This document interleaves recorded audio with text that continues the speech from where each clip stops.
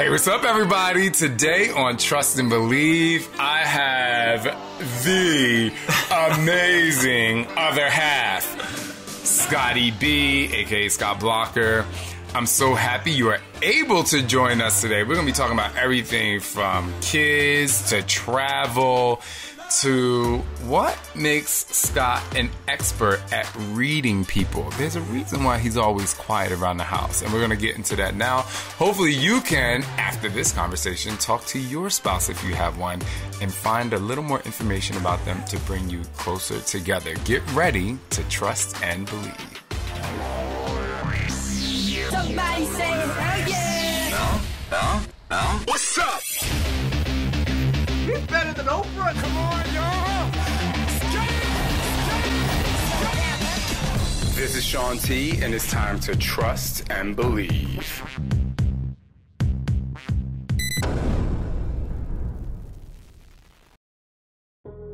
Hey, what's up, everybody? I have some questions for you. Oh, no, I'm scared. I'm actually nervous. I don't know why. We've been together for so many years, but I'm actually nervous. I don't know what you're going to ask me. You should be nervous. No, the reason why I'm excited to interview you today, because most of the time when we get on camera, we're talking and bantering. Yes. And today is not going to be talking and bantering. Today is going to be about you. I have a couple of things I want to talk to you about today. Okay. But I will start by saying that a couple of days ago, I asked you, I said, what do you think you're an expert at? Oh, yeah. And you said you're an expert at reading people. And I just thought that was very interesting because you don't have a doctorate in reading people. But maybe because you're almost 50 years old, you have an honorary doctorate in reading people. But I actually thought a little bit more about you saying that specifically, and I was saying to myself, that's really interesting because around the house and at work, you are very quiet. And I was saying he probably really is good at reading people because you're always listening and being nosy on the low. Oh. So anyway, he's my husband, so I can play around. So what makes you an expert at reading people? I don't know that what makes me an expert? I feel that because of all the experience that I've had and because of the fact that I am 465 years old, that I have years upon years upon years of observations. I think because of how I grew up and because I didn't feel like I could talk to anyone about being gay, I was always observing everyone else and taking in information from them. Back then it was more about what makes this person not be teased of being gay. Like if they're a guy or a boy in elementary school, whatever, why are they not teasing him and why are they teasing me? And so I would watch them and observe them. And then as I got older, I would always process things in my head. And then after 6 years of therapy, of speaking with someone about stuff in life, I realized that I discovered things about myself that now I see other people are doing. And I think, oh, okay, I did that, or I understand why they're doing that. Or so I'm definitely not an expert, but I just feel like I sense things because of all the years of experience that I've had. What are some of the things you see people doing that not necessarily make you cringe, but you say to yourself, this person's going through that, and I remember doing that same thing? I think when I see someone start sweating the small stuff, I can tell, I'll observe, they'll start asking me questions in a really kind of speedy fashion, and I think to myself, okay, what's really going on? Like this, we're not really talking about this, we're actually talking about, we're not actually talking about it yet, but we're going to get to what the stress is that's forcing the speed of the words or the actions that someone is going through out. And once we get, once we take off the layers of the peel the onion back, if you will, you'll get to the meat of the problem. And I have a specific example, but I don't want anyone to think that I'm using them as a reason, or just I observed something this morning with a client, with the text exchange that I was like, oh, okay, they're feeling stress from the client, and so that stress is being projected on me. Instead of saying, hey, you know what? The client was a little annoying this morning. They're asking for these things. They were saying, okay, where's this, and where's this? And I was like, whoa, slow down. Like, what's really going on here? And that, come to find out that it was the client that was pressing them for information that they needed to get from me. And I was like, okay, let me give the information. Let me solve this, help you solve this. So people react a certain way without divulging the real stressor that's happening. Yes. You see people doing that a lot. What about social media? Because sometimes we'll be watching social media and I'll see you either like, you're like, oh my God, like you see somebody acting a certain way and you're like, I remember being like that, or you don't think it's authentic. It's funny you asked that question because I was thinking about that this morning, that, you know, I see people on social who say, you know, for all those people that are hating on me, you know, I don't care because I'm going to do me. And I'm thinking to myself, okay, that's really great, but are you putting up... The essence of social media is instant gratification, right? You put something up and you get instant feedback. I think that people start relying on that instant feedback, and they put so much weight into that feedback that it impacts themselves. When the essence of social media, Instagram, is showing a picture that you really like. And it doesn't matter what other people are saying, or it doesn't matter how many likes you get or whatever. It's about you expressing yourself. So I feel that as much as people say things like, you know, I don't care about what other people think about me. Okay, well then why are you, like, what's the main reason why you're on social? Because if it's, you're posting something and you're instantly looking at the likes and you're instantly looking at, you know, the comments and the feedback, then you aren't just on social for posting a pretty picture. You're on social for the feedback to fill some void in yourself. Of which, okay, let's talk about that void. Like, what are you not getting out of your everyday life or your brain or your surroundings that that you need to get from social media? I never understood, maybe because I didn't grow up with social media, and I kind of look at it as just a entertainment factor. But when I know that if I'm posting something, that there could be a potential of someone making a comment that you suck, or you're gay, or you're hateful, whatever. And I think to myself, okay, well, if I'm going to put myself out there, I have to expect that as a potential response. And if I get it, I can't be upset at it because I'm putting myself out there. So there are people who put it out there and then get affected by the responses. And it's like, well, you put yourself out there. I'm not saying that it's okay that they're doing it, but there's going to be that possibility, and you have to be prepared for it. So yeah, you definitely, not you, I definitely put on social media because you connect with your fans, or you connect with your followers, or, so yeah, you do want to know who's engaged, and, you know, that's kind of like, social media is basically hanging out with friends that aren't really in the room. Right. But, I definitely have grown, I just did a podcast on, like, how I look, and I talked about how, over the years, like, subconsciously, I worry about what people think I look like as a fitness instructor, but I think I look fucking fine. Yeah, so do I. Literally. For the record, so do I. But definitely when it comes to, I've grown to care less about what people think about me as like whether I'm gay or my family or whatever. But I definitely think, we wouldn't be on social media. People have social media because they are running a business or whatever the case may be. So they definitely want the instant gratification.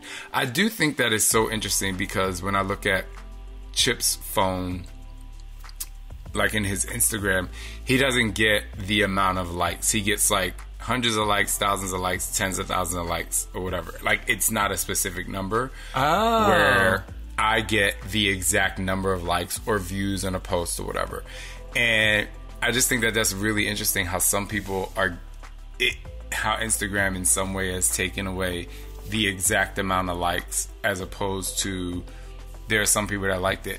But the reason why I say that is because I almost wish they changed mine to that, because I just think it's such a great way for you to post about your life or to post about the things that you want and not necessarily worry about how many people liked it. I focus more on the engagement. I love the engagement. I love the people that are commenting and having fun.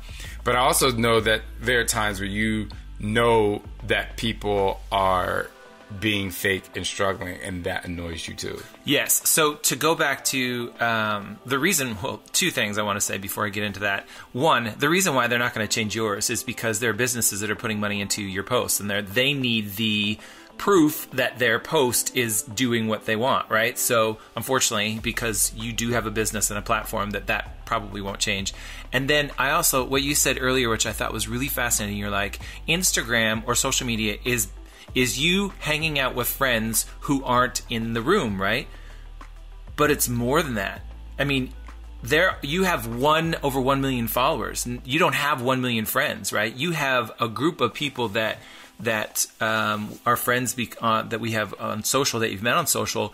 But it's this room filled with your friends, with people sitting in the rafters in chairs going like this. But what if I love to put on a show? No, you love to put on a show, and I'm not saying... No, I'm not. I'm being silly. I know. And I think a lot of people do. But I realize that it isn't as simple as that, purely by your statement, because there are people who are like, okay, well, I'm going to observe from afar, and I'm going to throw daggers, or I'm going to, but or throw love. I was saying that's how I look at it. Yes. Like, for me, I know my community.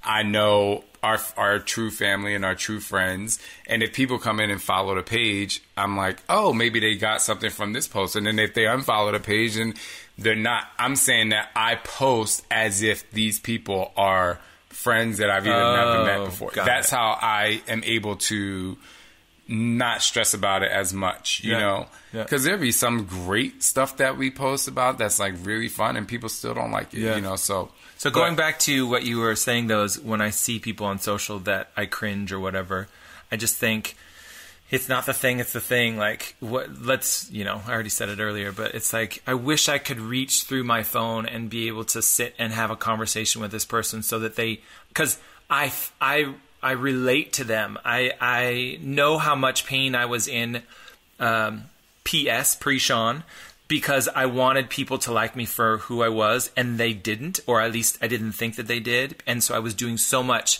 to make everyone like me. I was the nicest guy. People, oh, your Scott's always so nice. He's so nice. And I'm like, I was being extra nice because I didn't want them to see who I really was, because I was fearful that they would. Wait, so you're not really that nice? I'm authentically nice. I want the best for people because I know how I felt when I was younger. Because I was like, I hated it. I don't want anyone to feel that way. So, I'm here to help. I wanted to start there in the conversation because you do still, at 49 years old, the fact that you were being teased as gay, you still talk about it. And I find it to be so interesting because for many reasons. One, I just find it to be very interesting that it's still something that impacts you to this day. It must have been like very terrible. It was. Well, I mean, I felt like it was 38 years. So, I mean, that's a habit is 21 days. This is 21 days times infinity, and when you've got in your brain that something is different, like I felt something was different. And then people exacerbated it by saying, you're gay. And I was like, well, they're not saying that in a nice way. So it must be that I'm bad for some, this thing that makes me feel different. For being gay. Right. And so years of spinning in that hamster wheel of trying to figure out what I can do to make it. So yeah, it's burned in there. But, living my life with you and talking about it in therapy and addressing it helps relieve the stress. I don't think it's ever going to go away. I think, everyone has things in their childhood that are never going to go away because they were so impactful. They may fade a little bit, but even like the other day, this past weekend, I said, babe balls, I reverted to this spot that you said, why'd you do that? And I was like, I authentically reverted to a spot where I didn't know what to do. And you're like, you knew what to do. And I said, I did, but my inner PS, my inner pre-Shaun, was forced its way to the top, and I was like, I don't know what to say to this person. I don't know how to react to this person. I'm just going to say yes and be nice in hopes that if I'm nice, they're going to leave or they're going to just like... Get out of your space So it still happens to me. Moving on to my next subject. Yes. Okay. Another thing that you talked about you are an expert at in 49 years is travel. Yes. First of all, before we get into travel, tell me why you love airplanes so much. So, if I'm going to be really honest, and I hope this doesn't go anywhere, just between us and our friends. Our thousands of people that listen to this. I realized after several hours of thinking inside of my head that when I travel, I feel important. I feel better than. I feel almost like I'm doing something. I'm going somewhere that other people are not going because of a purpose, and it's because of the hard work or dedication or whatever it is that I've done that I deserve this, and so therefore, when I travel, I feel special. And so, and I think that has a lot to do with when I was a kid because of the fact that the gay thing is always going to be there, so I apologize for being a broken record. But because I felt less than in that area, but I was really good in soccer, I would go places and travel and make state and regional and national teams because I was really good. And so I then said, okay, well, I'm actually not better than you, but I'm feeling better than you because I get to travel for this. Whereas you have to stay home and you have to, stay in Everett and not do anything, right? So, sadly, I know I'm not laughing because it's just funny. The basis of me loving to travel is because back then it was because I was special because I was really good at something. Now I think it still plays in that, we've worked really hard. Usually when we're traveling for work or pre-pandemic. We travel for work or for pleasure, and we get to go and do things that we like to do. And so we're going for a purpose, because we're getting to do things that we like. So that's why I love travel. And I'm obsessed oddly because of it, planes and routes. And a plane will fly over the house, and I'll get on my app and see, what flight is it, and where are they going, and what airline, and Music Jack posted something last night on social. He was at the Sydney airport, and he said these are the only international flights that are leaving Sydney, and there were only 13 flights. And you know what I did? I took a picture of it, and I looked at the screen to see what cities they were, and I'm like, okay, I wonder what route that is. I don't know why. I just think it's fun. So you... At least for years here at Team Shaun T, I used to call you, I don't know what the word I used to call you, but I used to refer to you as controlling when it came to travel. You didn't want anyone to book their travel. Why? I felt it was because I was an expert of being so many years of flying, so many years even before that of my dad flying, and mom running his travel stuff.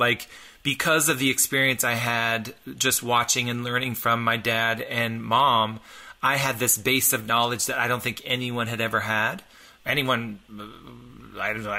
many people have. And so I felt like I had more information that would help me get a really cheap deal. And I love saving money. You know me, I love if I can save $20 or $5 on an airplane ticket, I will cancel one and book another because I'm saving that money. So you're the person that annoys the customer service reps at airlines.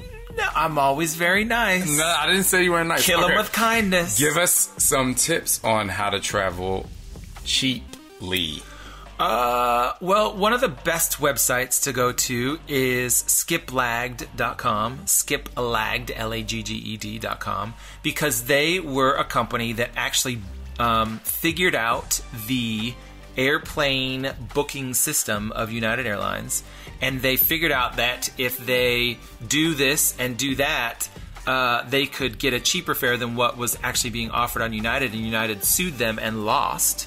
And so they figured out their thing, and it was basically it's about they take super cheap flights and adjust them to how you can get there. And so a great website to go to if you're looking for cheap airfare is skiplagged.com. What are the pros and cons of becoming an airline member, meaning having a membership, like getting points? Pros and cons. Well, it is, to me, it is priceless to be able to fly one airline or stay with one hotel brand, because I mean, we get preferential treatment because we have a 1-800 number to the Platinum Desk that will pretty much solve any issue that we have. If you're stuck in, let's say, Sioux City, Iowa, and you can't get on a flight, I call the desk and, how can we figure this out? So, and with Marriott, we stay with them so much. We have contacts there. Also, when you had to get out of New York City pre-pandemic, we had booked a whole week of stuff that we were staying there. And because we stay at one of the hotels there in New York City so much, I called them up and I said, can we get a refund? And they said, absolutely, Mr. Blokker, we'll do anything to keep your business. So it's beneficial to try and get status on these things because status helps. So what if, how do you know? And the reason why I'm asking these questions is I'm like, okay, this is information, like I know this, but how do you actually benefit from like getting points? Like, cause I can have, 20,000 points on the airline, but not every flight I can use these 20,000 points on. Right. So how do you go about that? So it's, again, understanding the system or the airline that you're working with. So help me understand it. I'm get to that. So picture Sicily 1920. No, I'm just kidding. Let's use Delta for an example, right? We use American Express, and because of the American Express card we get points, and I can transfer those points to Delta, even exchange 1-on-1, and we then can fly free on Delta. But you have to understand that every airline has their own mileage system, and sometimes it's cheaper to use less miles on Delta to go someplace, and sometimes it's cheaper on American. I find that American, you have to use more points to get somewhere for free. That to me is putting in the work, and because you travel so much, it's easy for me to put in the work. But if someone who doesn't travel as much, it's difficult for you to play around on the website to figure out, unless you're actually buying a ticket and then accruing miles. And then, it's kind of a thing where you go to the website and you read their page about, miles and how you can accrue them. And when you buy this level of ticket, you get more points because it's a higher expensive, ticket. When you go to the websites and American or United or Delta and they have the super cheap fare, you're probably not getting any points because this is the super, super ultra low fare. You're probably paying to have to use the bathroom, but if that's what you're not really, but if that's what the ticket that you want to pay for, and you have to pay for your bags and you have to pay for your check bag, you can't bring on a bag or whatever, then that's okay. I mean, you just have to realize that what you pay for is what you're going to get, and therefore sometimes you get points and sometimes you don't.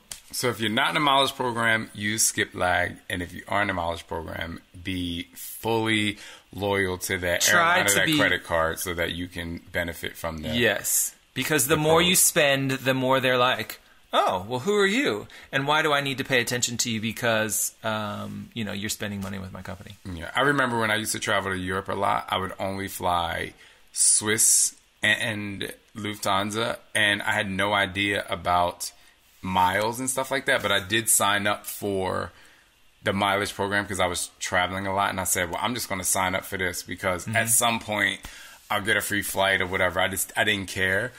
And I showed up at the airport. I bought an economy ticket to fly to Germany.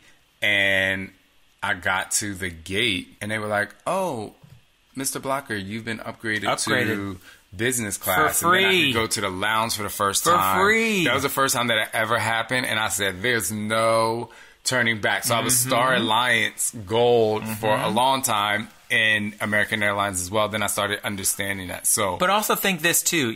We have been on flights on American where the flight attendant recognizes you from an earlier flight, right? If you are spending a lot of time in a public situation, if you start to see familiar faces, you build, oh, I've seen you before. Like, you were on my flight maybe last week or whatever. And they're like, so then that's a rapport. And they're like, well, what do you want today? Honey, they're always like, sweetheart, what do you want? I know. So you get free drinks, you get food, you get whatever. And it's like, you know. This courtesy. Yeah. I mean, they're always courteous, but I think Right. they appreciate the loyalty. Yeah. So. Okay. Last section of my interview with you. Obviously, we're not experts on being parents yet because we've only been parents for 3 years, and there are people who've been parents for 18 and 30 and 49 Who and probably 50 look at us like I look at other people when Right. Yeah. But there are new parents out there who do look to us because we are within reach, you know, and I do realize that there are a lot of parents who've been parents for 40, 50 years and they don't remember the 0 to 3-year-old because it was so long ago. What can you tell parents, what can you tell new parents or people who are about to become parents? What kind of, not advice, I don't want to say advice, but what kind of... Looking back, what would I have done differently? No. I don't think it's what you have done differently because every kid is different. I'm saying just what are some things you can tell that parent to help ease the next 3 years of their life if they're a new parent? I have 2 things off the top of my head. 1, train yourself to ask for help. Meaning, I had to train myself to say, can you help me? Because of growing up as a kid, I remember my mom taking care of us. And it was just my mom and my dad, you know, he was working and stuff. But, you know, my mom handled 2 kids. So I'm thinking to myself, well, I should definitely be able to handle 2 kids and a husband and a job because that's what, I mean, my mom... You handle me? Am I that motherfucking I handle difficult? my husband. No, but my mom didn't have a job. Her job was raising us, right? So... But that is a job. Right. But I'm saying... She didn't have a job outside of that. Right. So I'm saying to myself, well, if she did it, I can definitely do it, right? And I realized 3 months in, no sleep in, fighting, I was like, while I thought I was doing the job, I was losing, or we were losing, and I don't mean that in a bad way.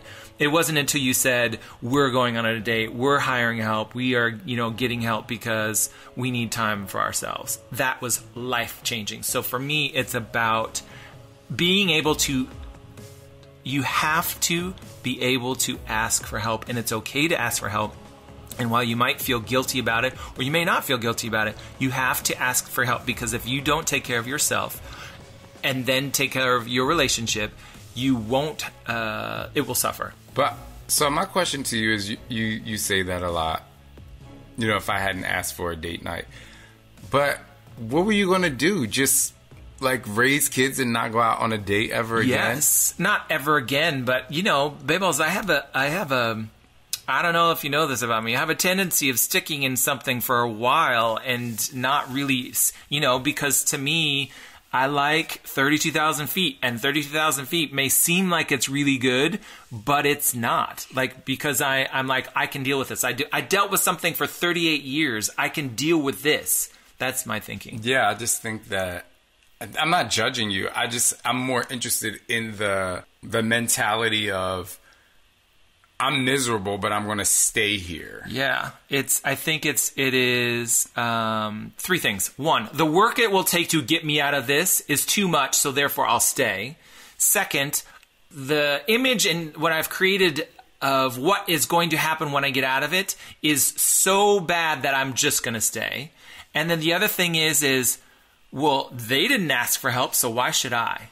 So those are 3 things that are impacting my brain that I don't even realize that if I just take a 30-minute break, I'm going to feel that much more energized, or an hour break, or 20 minutes, or 5 minutes. So it's also like your ego, you're kind of like we all have, and I'm not going to ask for help because I can do this. Yeah. I was just listening to a podcast that said ego is the disaster of creativity, or something like that. Because I was listening to Smartless with Reese Witherspoon. It's when Jason Bateman, Will and Arnett, and Jack from Will and Grace. They all have a podcast, and they bring in a surprise guest, and they brought in Reese Witherspoon that one person knows and the other two people don't know. And she was talking about how she's like, people who have an ego, they have to leave their ego at the door because ego impacts and restricts so many things. So yeah, but I think we all have an ego, and I don't think you really leave it at the door. I think you just it becomes dormant. Yes, it hides. It's been because we all. I mean, it's impossible not to have an ego. Correct. Because the more you progress in your career or you become successful in your sport or whatever it is. Yeah. You know, people who play tennis, they have an ego when they walk out in the court, and I'm like, bitch, you can't even hit the ball. Right. But they have this ego, and I'm like, you need to tame that. But that makes a lot of sense. Okay, what was the second thing? You said there were two things. I would say reading to your child. Like, it is such... There's so many different wonderful levels that happen when you read to your child. Every single night, not only do you build a pattern and kids and the newborn stage, they need a pattern. They need something that they know is going to be there. That not only do you get to have one-on-one time with your kid or one-on-two, or, you know, if you're doing it as a family, you're having family time with the kid. You're building the bond. You're building the, you know, if they're laying on your chest, they're feeling your heartbeat, they're feeling your smells and all that. But you're also teaching them words, and their brain is a sponge that is sucking everything up that you don't even realize it until one day they're like, ball. And you're like, holy shit, did you just say ball? Like, that's your first word. Like, why is this happening? That reading is so important to, and I never really, you know, growing up in a family of educators, they're always saying, you should read to your kids, read to your kids. I'm like, yeah. You know, it's turning into a cliche. But to see the impact it had on our kids, I am 100% like... Yeah. And there's some books are so colorful and so, like, you can really engage and get into the magicalness of I think books. That what's really interesting is, even now, they wake up in the morning, sometimes at 6 o'clock, and they don't come into our room till 7, and they have a full-on 1-hour conversation. And sometimes I'll sit there and for 3 minutes, and I'll count the amount of words. I'm like, they've used 150 words in these few minutes that I didn't even know they knew that word, and they only know or the meaning or the inflection or the past, present tense, you know, or in future tense of words. Yeah. And last night, Sander said Mackenzie brought us a new pajama outfit. Bought us a new. He said brought. Oh, okay. And I said, and I went to teach him. I said, oh, okay. I was like, did she get it from the store? He said yes. And I said, oh, she bought it for you. And I was like, when she gets it from the store, she bought it for you. If she brings it from her home, she brought it to you. Yeah. And he said it over and over again. He was like, she bought it. She bought it. Yeah. And then this morning, he used both of them in different ways. He said, brother brought me this, and he said, Des bought me, and I thought it was the coolest thing. I was like, oh my gosh. I know it's silly for people out there, but yeah, maybe it's silly, but to see it happen and to see their brains working, you're like, whoa. And I don't know if you've seen this, you know, when we put the boys to bed, we tell them that they can all have a toy. They bring a toy up, but they have to put them to sleep. So they usually pull open one of the drawers and they put the toy in. And I don't know, have you seen Silas read a story to the toy when he's putting it to sleep? No, not yet. Oh my God, it is the craziest thing. So he will, I'm like, okay, Silas, it's time to put your toy to sleep. And so he opens the door, he puts the thing in, he tucks them in, gives them a kiss, and he says, once upon a time, there was a little truck, blah, blah, blah, the end. And then shuts the door. Like, he tells them a story. It is the most amazing thing. But it's also, you know, it also shows that as, you know, what you do as parents it reflects on the kids and they learn. So whether it's telling a story or hate or, you know, just so many things like that can be absorbed by them that it's incredible. I just came across the photo of the first day we ever read them a book, The Garofalo, when they got home. And it was The Garofalo, and I was just like, oh my gosh, and they still know that book. Yeah. Okay, last little section, because I know you got things to do. I got to run a business, baby.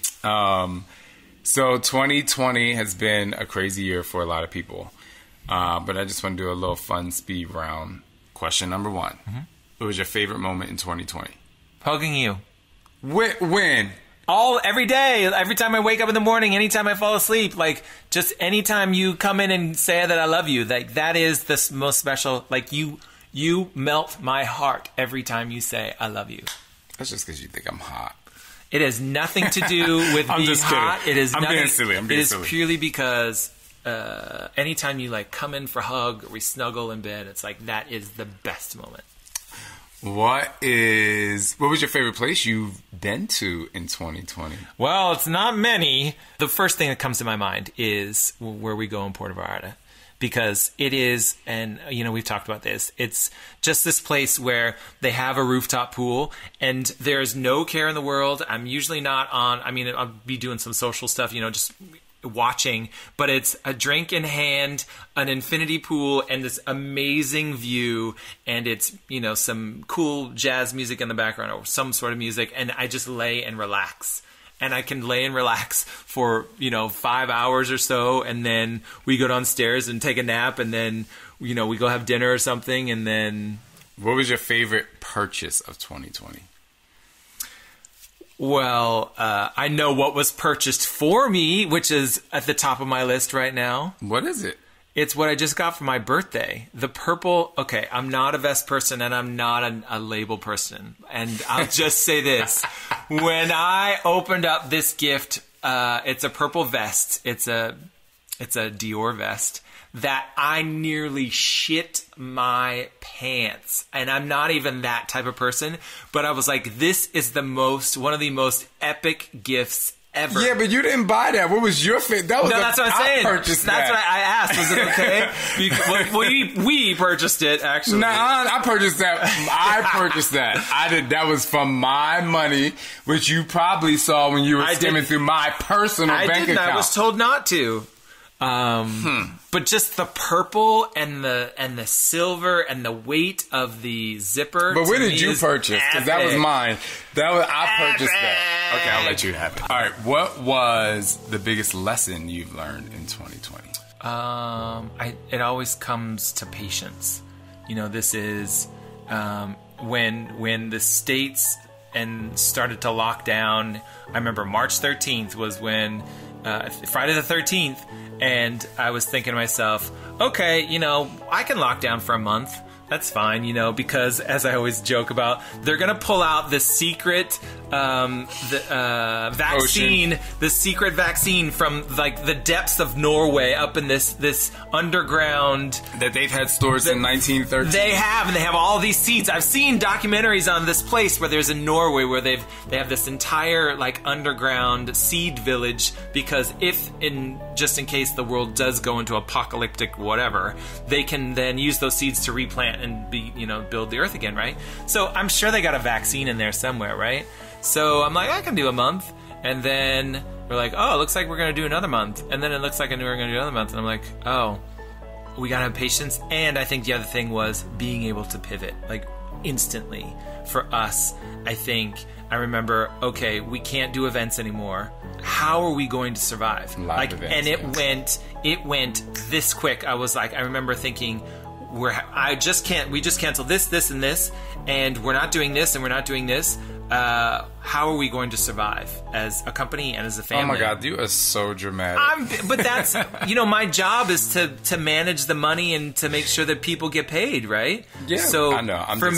But I'm just saying your choice of words, like, how are we going to survive? But that's how I think. And so we stepped into motion, right? And I credit our team because like they were all in. We had the team meeting on Monday morning and we said, hey guys, like we need to figure this shit out, and if we don't, we're all going to not do so well. And they did, and they were amazing. They have been amazing. So being able to pivot, patience and pivot. Thank you for joining. We hope you had an amazing 2021 so far, and I've really challenged you to answer some of those questions for yourself so that you can take the positives and move into the future. We'll see you next time here on Trust and Believe.